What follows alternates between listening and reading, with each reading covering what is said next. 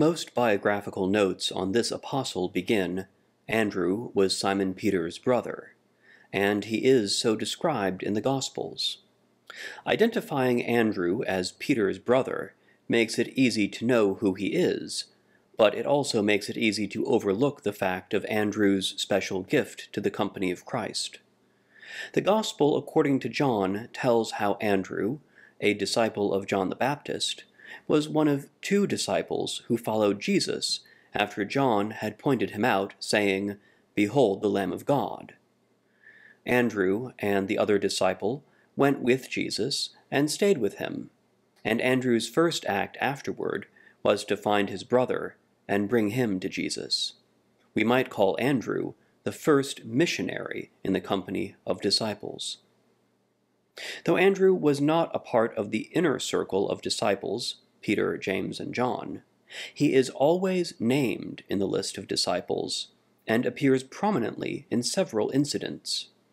Andrew and Peter were fishermen, and Matthew's Gospel records Jesus' calling them from their occupation and their immediate response to his call.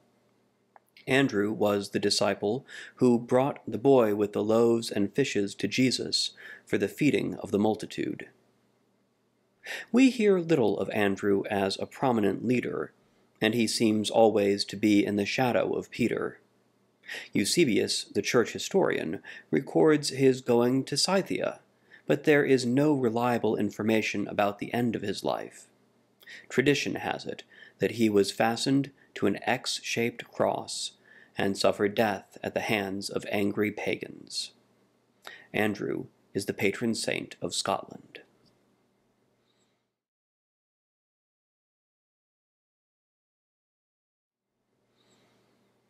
Almighty God, who gave such grace to your apostle Andrew that he readily obeyed the call of your Son Jesus Christ, and brought his brother with him, give us, who are called by your holy word, grace to follow him without delay, and to bring those near to us into his gracious presence, who lives and reigns with you and the Holy Spirit, one God, now and forever.